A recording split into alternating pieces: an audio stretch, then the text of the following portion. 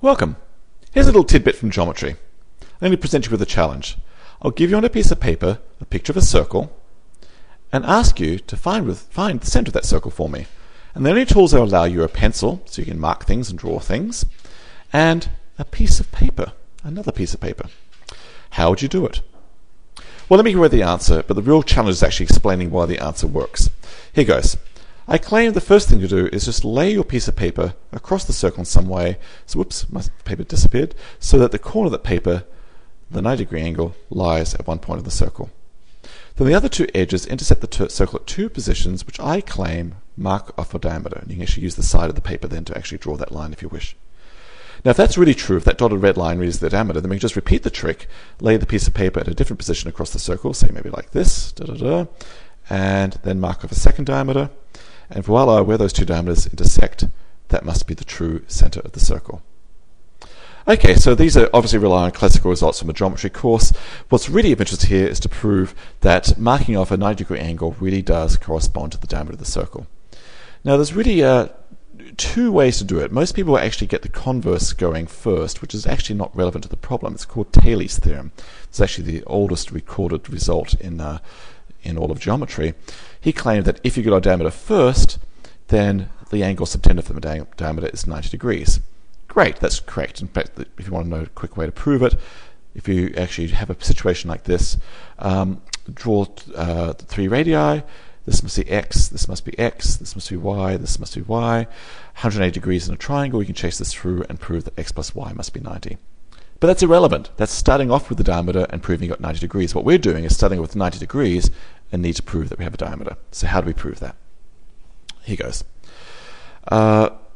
When I present this result to my students, I actually do it as another tactile puzzle. I draw on the board two dots. I imagine they're nails or something on the board, two tacks. And I give the students a piece of paper, yet again, which has a built-in 90-degree angle, and I ask the following. Take that piece of paper and shove it somewhere up between those two tacks and mark where the corner of the paper is. And then do the same thing, take the piece of paper and shove it up there, I do it politely of course, at a different angle. And repeat this. Take this piece of paper, this 90-degree angle, and position it between the two tacks at various different positions. Then you'll see that those corners of that piece of paper seem to mark out a curve.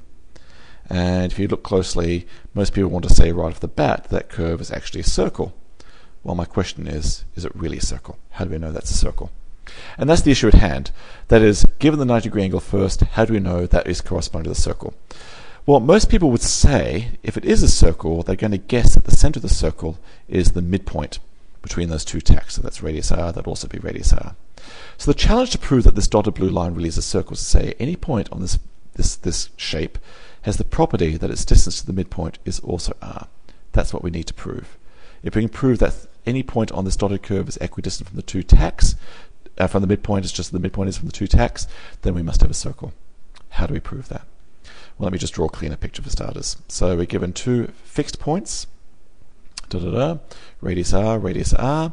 We're given some curve here, and we're asking if I draw this point here at 90 degrees, is this distance also r, the red dotted line? Well, the trick is to take this picture of a right triangle and rotate it about that midpoint 90 degrees and make another copy of it down here. Now, I claim this red shape really is a rectangle, and it follows. If this is angle x here, the rotated triangle has matching angle x over yonder. And this is angle dot, this is also angle dot. But there's 180 degrees in a triangle. If I look at the original triangle, 90 plus x plus dot is 180. That tells me x plus dot is 90. That is, x plus dot is 90, x plus dot is 90. I have a rectangle. What do we know about rectangles? The diagonals of rectangles are congruent and bisect each other. I guess we would have proved that in a previous episode. So that's r and r.